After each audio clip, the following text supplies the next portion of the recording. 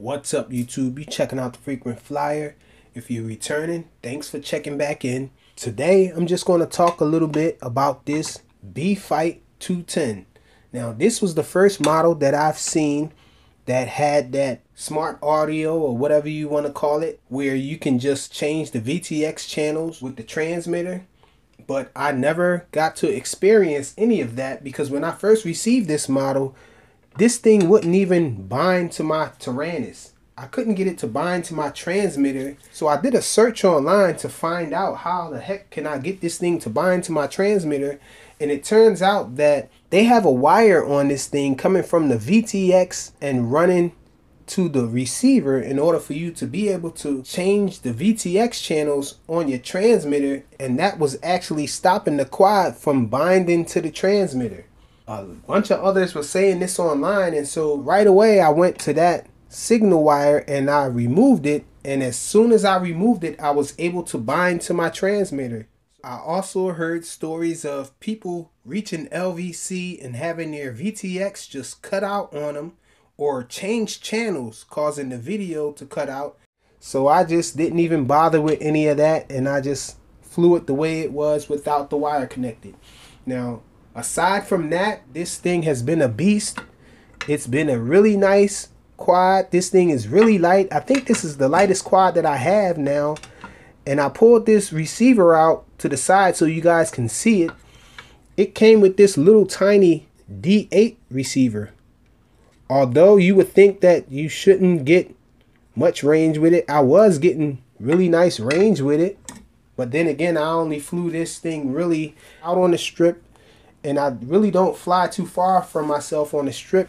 And then I flew this out in the park, and I guess because it's a wide open space, I didn't have any problems at all with reception with this as far as the signal with controlling the craft. Now, the VTX on the other hand, it only came with this little dipole antenna here connected, and that's good for crashes and all. I've crashed this a bunch of times, and it's still holding up. It's not going to break. Nothing's going to happen to that, I'm convinced. But I think using a clover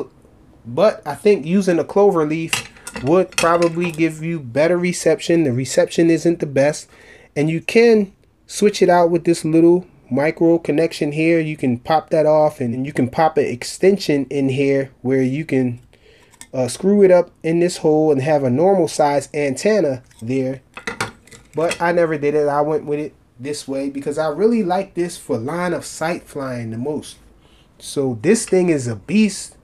Line of sight is very light, feels really light in the air, very agile and nimble. Closest thing to this was the Furibee Dark Max, and I think this has more punch than the Furibee Dark Max on 4S. Now the Furibee Dark Max supports up to 6S, and I'm pretty sure this thing isn't going to be able to compete with the Dark Max once you put it on 5 or 6S.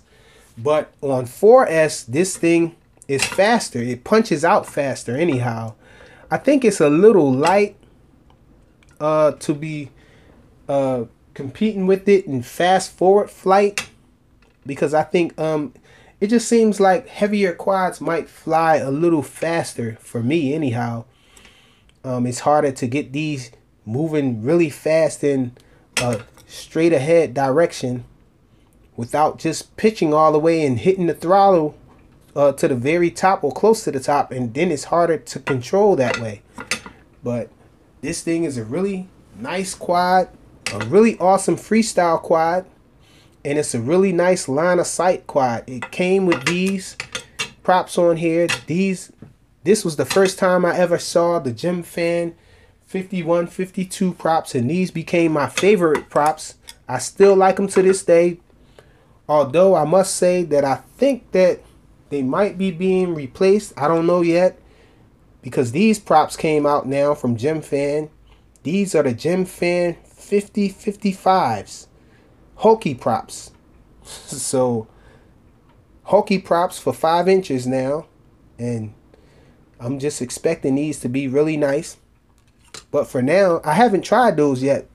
So, maybe I'll try it on this. This thing has a really nice, clean looking build. The motor wires are in this braided covering here. Although it does seem like it might fray here on the edges there, for the most part it looks really clean. Really nice looking build. Independent arms here. This camera here was touted as a CCD camera, although I think it's a CMOS camera. It doesn't handle changes in light as well as some of the other CCD cameras that I've seen. So I don't know why they would say that this is a CCD camera and knowingly put a CMOS camera in here, but that appears to be what happened. But other than those few minor things that I mentioned, this thing is an awesome quad. Really nice flyer. The Aurora RC BFight 210. Thanks for watching.